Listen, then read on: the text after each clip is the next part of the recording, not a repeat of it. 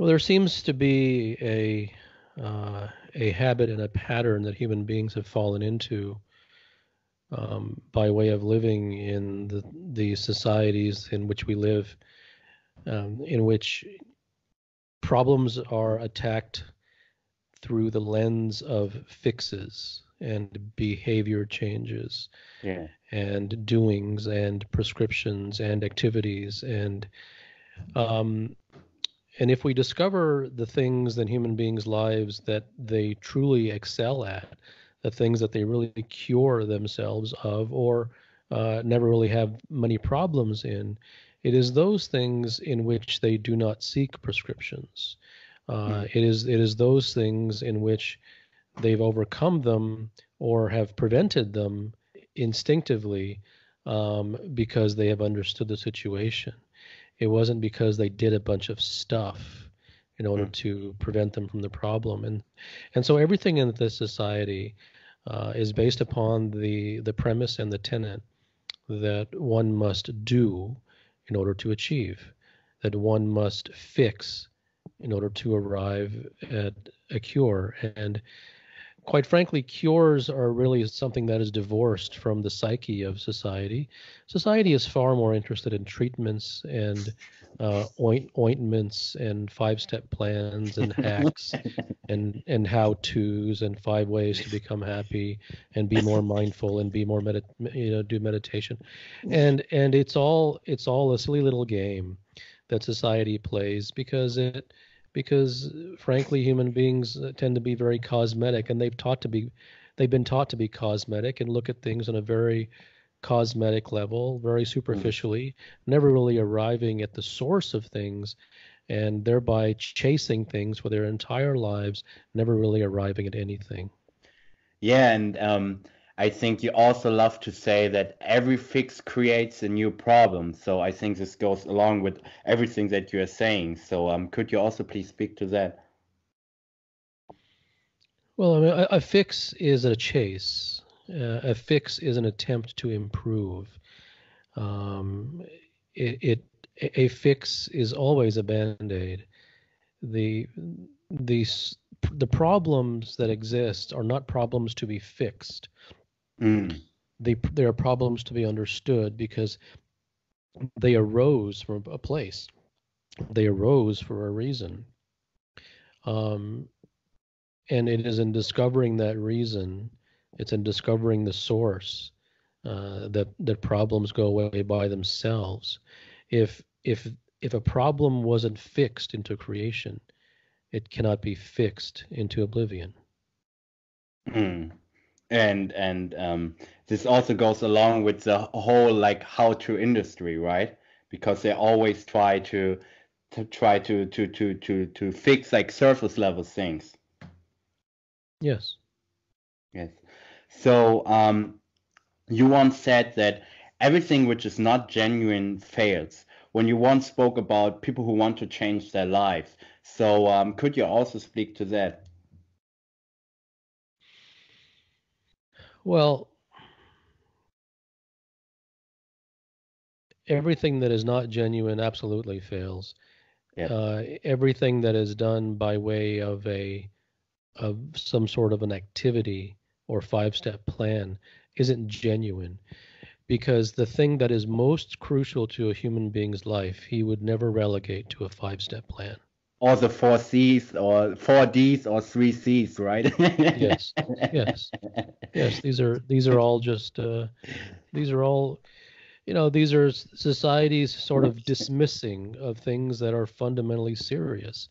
It's a childish way of um, of looking at things that have real impact upon human lives, and to blow them off and put them into a box of prescriptions and do this and do that is the height of unseriousness. I think you once gave a great example, and you said something along the lines like when your hair is like on fire, you wouldn't ask like for some for some scientific explanation or like some five-step plan. And when I've heard you say this, I had to laugh so much because it was like a great example. Yes. Yes. Um, so you also like to say, like in your work, that everything in every industry is a scam, and that that everyone is telling like lies. So could you also like share your thoughts on this topic, please? The prevailing dogmas and the prevailing beliefs and the prevailing notions that are at the heart of every industry are not beliefs and dogmas and opinions that have any meaning. They don't arise from a place of seeking truth. They are the result of copycatting. They're the Mm. result of decades and centuries of essentially carrying the party line, continuing on what's always been done. Uh, Things are never questioned; they're just continued. Yeah. And I think a great example was in one interview that you gave that, for instance, if you take like everything that is written on leadership in one blog post, and you couldn't differentiate the author because everyone is like saying the same bullshit. So on the internet, like no one has like unique ideas. Everyone is like telling the same, right? Yes, yes. I mean, if if human beings are the same, then what they produce is going to be the same. Yeah. And could you also like please speak about like why it is nonsense to learn from like experts? I know like you also love to talk about like people being conditioned and having conditioned opinions. So would you please elaborate on that?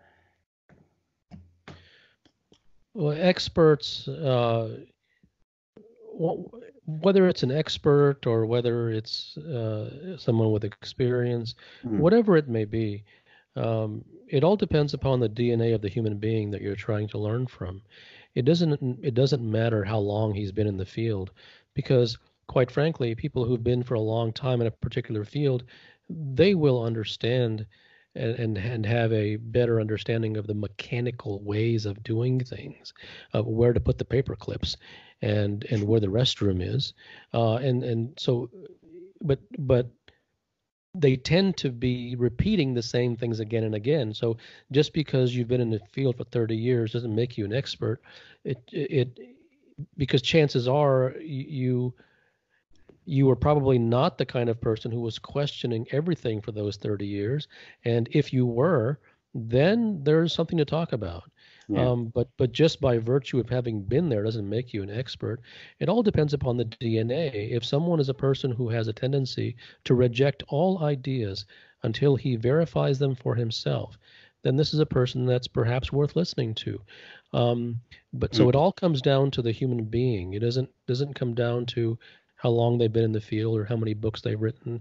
It depends upon the nature of their thinking. It depends upon the nature of their DNA. Yeah, and I think this goes like very against the grain, right? Because like everyone, especially like in my age, like early 20s, mid 20s, they try to learn from like all those experts and what everyone is saying and what this guru is saying or that guru is saying. But most people don't really question if everything what they are saying is the truth. And what you're trying to say is that like most things that all those gurus and experts trying to teach like lies, right? Yes, but it isn't entirely their fault. I mean, um, so let's not let the audience or the person who is seeking the advice of these experts off the hook. The truth is that, quite frankly, the people who are seeking this sort of advice from the gurus and the experts uh, are themselves seeking lies. So they're not serious enough to be seeking the truth themselves. So it's a match made in heaven. So it isn't like these people are all seeking the truth and they're looking for that one person to give them and they're willing to do anything to get it. That isn't the nature of things. That isn't the way of most human beings. Mm. So it isn't all the blame it would not be fair to place it upon the experts, because wherever there's a demand, there's a supply. And they have good intentions, like for the most part, I guess. Oh, sure. I don't think anyone's malicious and trying to be uh, trying to give false information. It's just that they're not oriented towards discovering what the true causes of things are.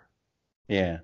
And you once said that when you go to conference that you get like the old soup from yesterday, the leftovers, and that the information the information in like conference is like bullshit. So could you please speak to that for everyone who isn't familiar with your work, who's currently listening to this podcast? Anything that is done on a mass market scale, in a conference or otherwise, I mean, it really, that's not where things are really learned. I suppose an argument can be made for networking at a conference and meeting someone, that there might be some mutual benefit, with. Mm. But as for the contents in a conference, people don't become world class by sitting in a conference and taking notes. That isn't how things work. And quite frankly, I mean, the deepest secrets of any profession are not given upon a conference stage. Why would anyone do that? And quite frankly, It makes even sense, yeah. even if a person gave every secret that they knew on a conference stage, even if they did, it would not be recognized, because the manner in which it would come across would be it would be opaque. It wouldn't Mm. be so easily understandable, because one would have to arrive at a certain level of competence and a certain level of DNA to even understand what is being said. As a result, the things that are said in conferences are dumbed down, and so they have no relevance anyways. So it's just a circus. I love this. You have changed my whole perspective on like going to conferences and networking events. And I always thought beforehand they are a scam, but you reassured me in this way. So um, I would love to hear you speak about like how-tos, because you already spoken a little bit about like how-tos and methods and stuff like that. But I think like it's also like a very important concept in your work and everything that you do. And you totally changed my mindset about the whole how-to industry and methods and the five-step plan and the three C's and the four D's. So could you please speak to everyone who's listening why the whole how-to industry is for the unserious and people who aren't really dedicated? And yeah, just please speak to that. Well, if no person becomes world class by following prescriptions, no person becomes world class by following directions. If if someone was going to become world class by following a five-step plan, then Picasso could write a book and say how to hold the paintbrush and how to paint a painting, and then all the people who read the book would become Picasso, right?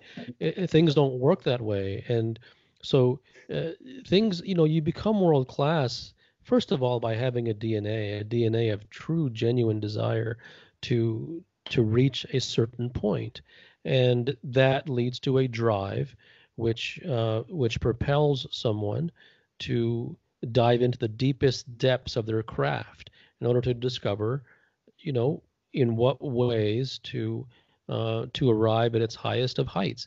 You can't just pick up a book and read 10 steps to become successful.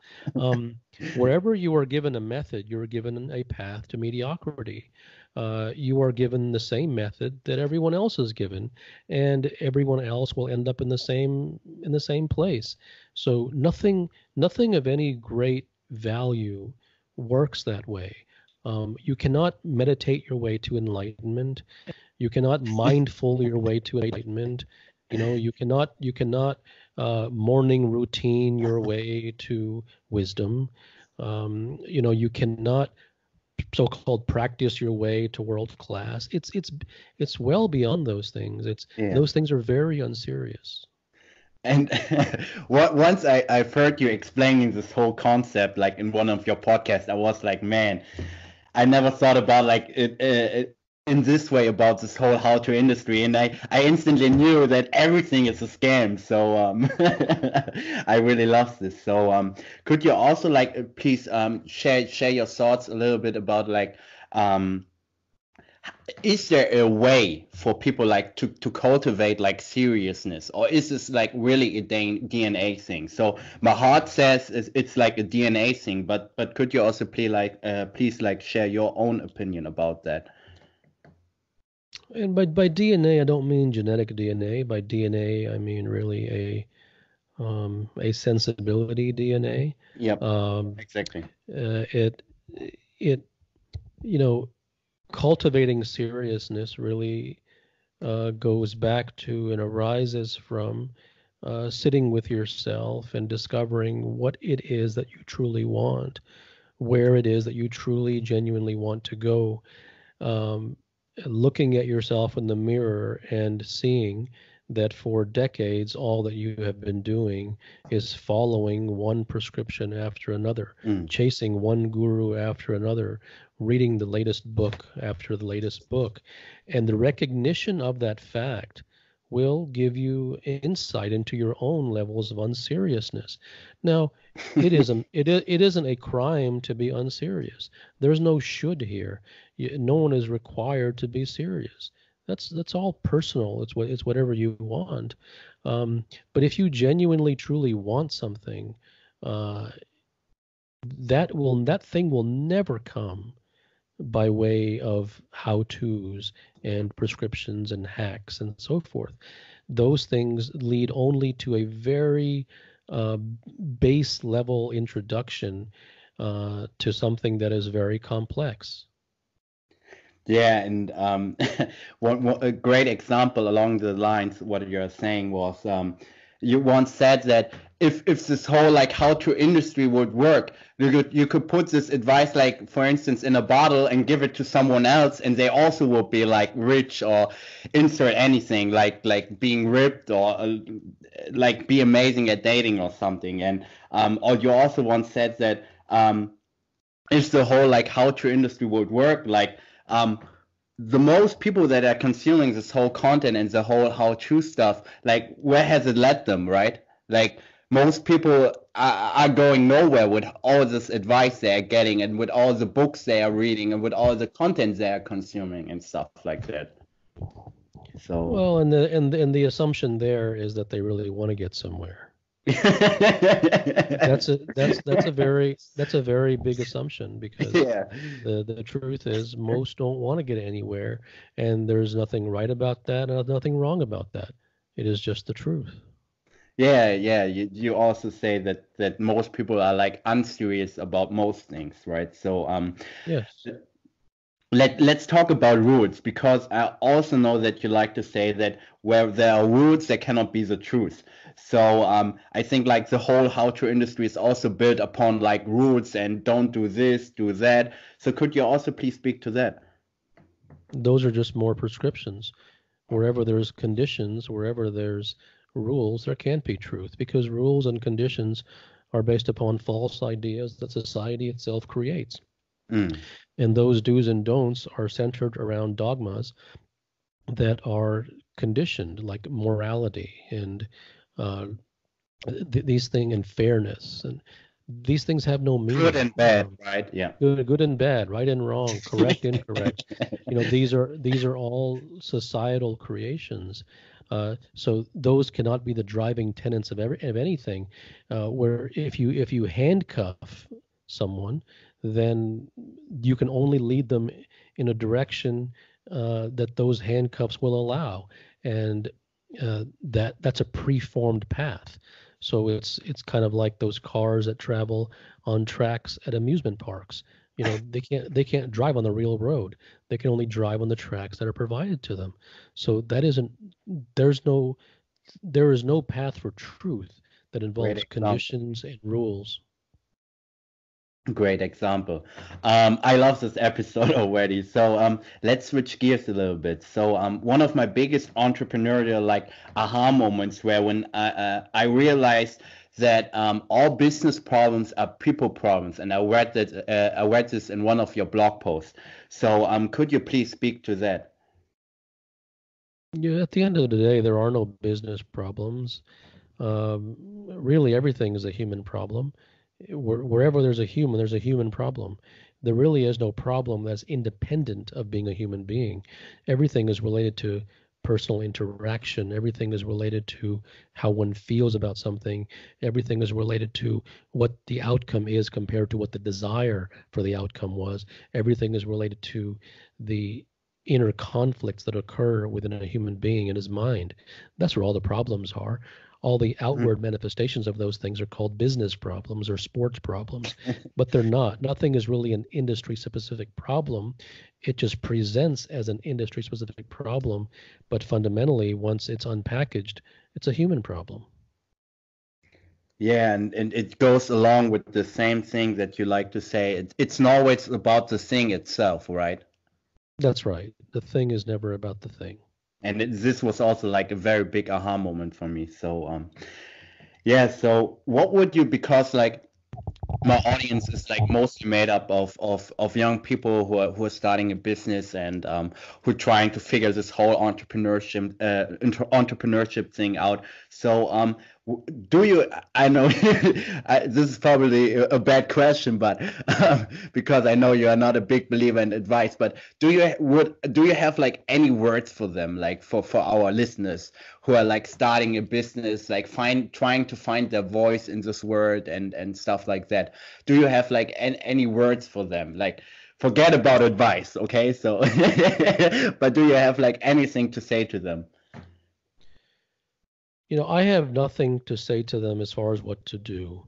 Okay. I can only tell you that the sky is blue and rain is wet, and that if you do things according to the way things truly are, then you will, it'll be relatively smooth sailing for you. You certainly will run into some rough seas from time to time, but you will avoid an enormous host of problems if you do things according to purity, if you do things according to what you really want to do, as opposed to chasing rewards and chasing money and chasing outcomes. And it must be, and don't take notes on that. It must be it must be understood that uh, there is nothing wrong with chasing money.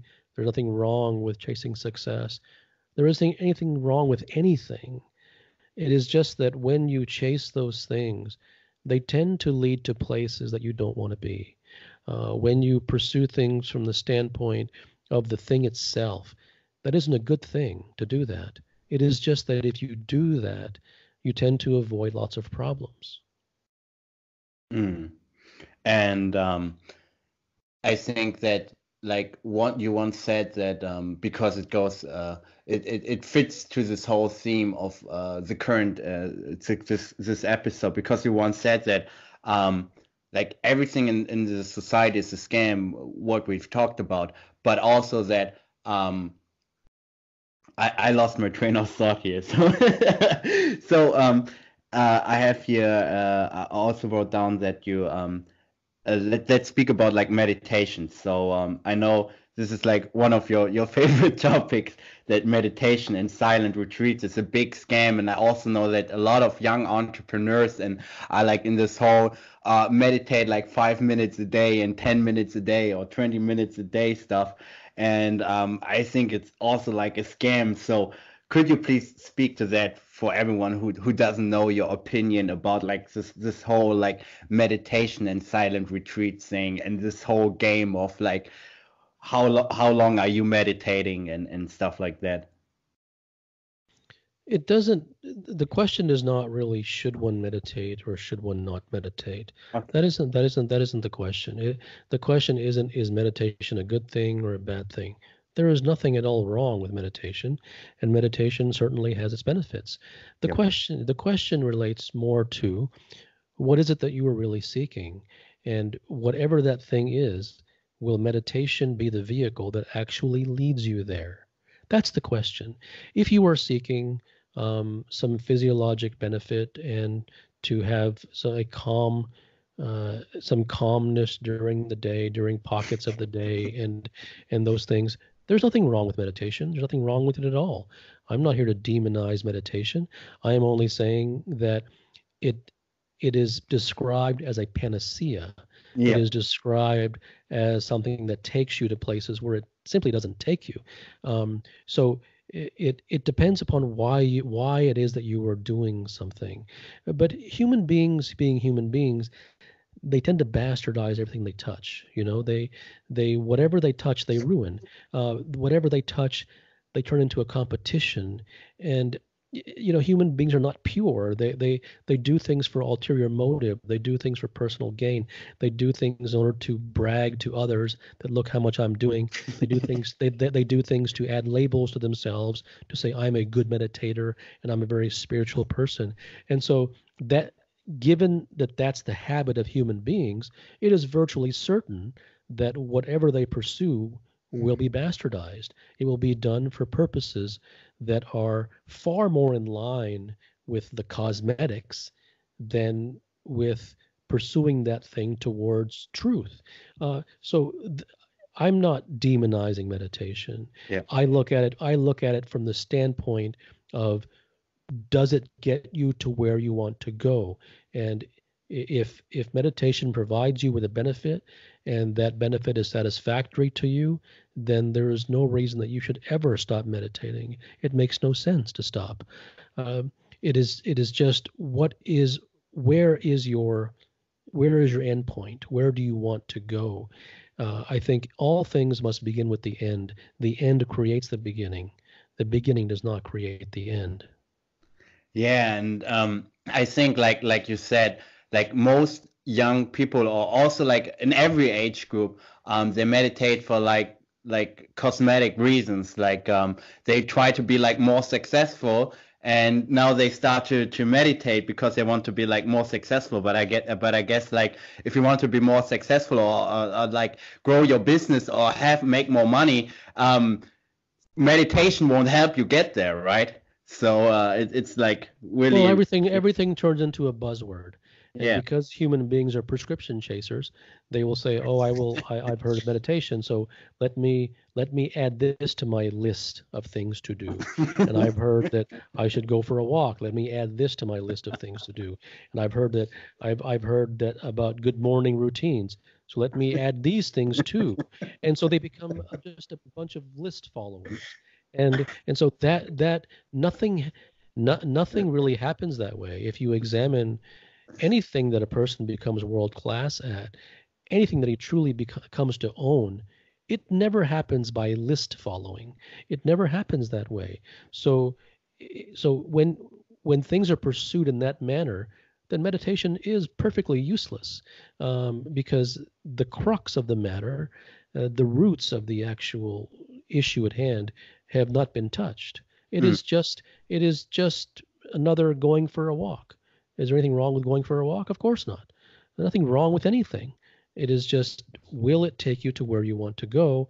And in order to ask that question, one must first ask the more fundamental question, where where is it that I want to go? Kapil, I love your insights and your knowledge. So could you please speak to this whole like folks who are saying like be present and live in the moment and stuff like that. So because I think that everyone is currently like sprouting this nonsense on social media that one should be like present and more grateful, and could you please speak to that? Yes, I mean all these things sound nice, and in their most rawest form, they're correct to live in the moment and to be present, of course. But I mean, you're not going to become a Buddha by reading a bumper sticker. I mean, you're not going to become present because someone told you to become present. And so you have this eons old machinery called the mind, which interferes with you at every part of the day, and it speaks to you thoughts that you don't want to hear, and it never quiets. It talks to you in your dreams. It talks to you as you're doing your work. It talks to you as you're exercising. It talks to you at every minute of every day. So you're just going to say, be present, and the mind is just going to lie down on the floor and acquiesce to you and say, okay, well, since you read a Twitter post that said be present, then and you read a 5-step plan that said be present, be mindful, live in the moment, that I'm just going to just go away and die for you. I mean, these things, once again, it's more empty drivel. It's just nonsense. Buddha spent 7 years in a forest drinking his own urine, trying to become present. Did it work? It didn't work for him, and he meditated a lot longer than your 20 minutes a day. So, uh, so let's if, but even saying these things is of little use, because chances are that the people who are listening to this podcast are among the masses, and there might be one, maybe one, who's even going to have the DNA to have something to to have something get into him, to Mm. really imbibe what the truth really is. So there's no point in sitting here trying to convince people that bumper stickers and Twitter messages about being present are not going to work, because quite frankly, the number of people who are really seeking for something to work is very small. Yeah. Yeah, you also gave in other interviews a few example along the lines like all those sayings like don't be angry and and or be more happy and stuff like that. It's also like complete nonsense. And after I've heard you speak about this, I was like, man, this dude is so right. All those common little sayings are like lies and complete nonsense. So let's talk about like patience, because I think like a lot of people, especially the old folks, are trying to say to us young people like be more patient and patience, and everyone is speaking about patience. And when I heard you speak about patience, I was like instantly, man, this whole patience thing is bullshit and patience is a scam. So could you please speak to about patience? Quite frankly, it's precisely when one is impatient that he really gets somewhere. Because when one is impatient, he is truly driven. He can't wait to get to that thing. Um, I think patience is an idea that comes as a result of the tendency of human beings to seek reward. And wherever a person is really hungry for the reward, then the society's response is, well, be patient. Um, but if someone does something for the reward, then it doesn't matter if they're patient or impatient. It still is going to lead to a lot of problems either way. Mm. Because if they're patient, they're biting their tongue the entire time, waiting for the reward, and that's going to lead to anxiety. If they're impatient, they're going to chase every rabbit in the distance, and that's in exchange for that reward, and that is going to cause anxiety. So, patience or impatient, be patient or be, it doesn't matter. It just so happens that when someone is truly desirous of something, the natural result of that is impatience. Impatience. Yeah. And impatience, and I'm not prescribing impatience, because that would be a scam as well, because then someone would try to be impatient. And It's they will about it's fail. about understanding. I mean, if someone is really hungry, they're not going to be patient, Yeah, right? true. If a person is walking through the desert and truly wants water, they're not going to be patient. If they see a lake in the distance, um, even if it ends up being a mirage, they're going to run top speed to that lake. They're not going to be patient. So the things that human beings truly want actually creates impatience, and impatience is sort of a hair on fire situation that does get people somewhere. But that isn't prescriptive. It isn't that someone says, I think I will now be impatient. Yeah, it doesn't work like that, and that's No. why how truths are like bullshit. One thing, to be honest, like one thing in your work, I didn't quite understand. So you always like to say that you arrive before you arrive. Could you please explain this to me? People usually know what the outcome of something is going to be before it happens, if they're truly aware inside themselves. Okay. Um, you you you kind of know inside if you're truly going to get somewhere or not.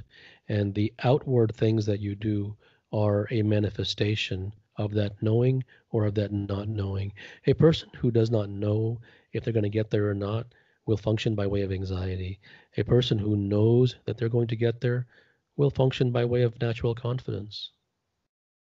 Okay. So you also like to say that practice is nonsense, and I think that goes also like completely against the grain because like everyone is telling us like you have to practice every day, and if you don't practice hard enough, someone else like the whole competition thing, right? Like someone else is working harder than you. So could you also speak about like practice and yeah. Practice is, once again, it's done as an external medium in order to achieve something, Like and anything discipline. anything that is done just by movement of the limbs, because movement of the limbs will get you somewhere, is just exercise. It's nothing more than that. It's just prescription again. Now, if someone is truly desiring to get somewhere, will they practice? Absolutely. They'll practice for thousands of hours. But the quality and the source of that practice is much, much different than just practice. And the idea of hard work and striving, these are all behaviors that are the natural result of insecurity. These are the behaviors that are the natural result of anxiety. These are the behaviors that are the natural result of fear. Fear that if I do not do it, someone else will get it before I do. And when that is the the avenue, when that is the approach, it is always the false approach. It is always an approach that will lead to more problems because it isn't pure. It doesn't come it is a reaction to fear. It is a reaction to Mm. insecurity, trying to outwork the other. That just leads to uh, nothing but a nothing but endless struggle. And human beings have been taught. Then you see all the falsehoods have been taught, and then whatever someone feels during the falsehoods, those have all been excused away as well. So when someone, you know, sort of goes down the path of hard work and anxiety and so forth and striving, their society teaches them, well, struggle is good. Yeah. Struggle is the way it's supposed to be. And, so everything is completely, totally, in almost evilly bastardized. The human being should have to struggle through life. Um, that that that isn't truth. That is the natural struggle is the natural cause of anxieties, fears, and insecurities. So the approach is to find the cure by finding the source of the anxieties, the fears, and the insecurities. The the answer is not to accept struggle. Mm. Yeah, and it's, I love this so because it goes like completely against the grain what all those people like business gurus and stuff like that what they are saying that you have to struggle, you have to give blood and tears and you have to work hard and yeah. Well, and uh, things that are outwardly seen does not mean that they are true. You might have two people, and both of them are giving blood, sweat, and tears. One of them is doing it by way of prescription because he feels that he has to do it because the other guy might beat him. The other guy might be doing the exact same thing, but that is the natural result of him having to do whatever he needs to do to master his craft. So Mm. outwardly, outwardly, both of them will appear to be giving blood, sweat, and tears. And that would be factually true. However, because human beings don't look at things deeply, they don't look at things beyond the surface level, that will just be documented as blood, sweat, and tears, then put it on a poster, and then handed out as brochures in the parking lot. It is the source of where those blood, sweat, and tears came from. It wasn't that the message was not blood, sweat, and tears. That was the incorrect conclusion. Yeah, and you will have like totally different outcomes, right, in this scenario that you gave. Yes. I mean, even the person who does blood, sweat, and tears because he's afraid of the competition, he might become successful, but he will never leave struggle.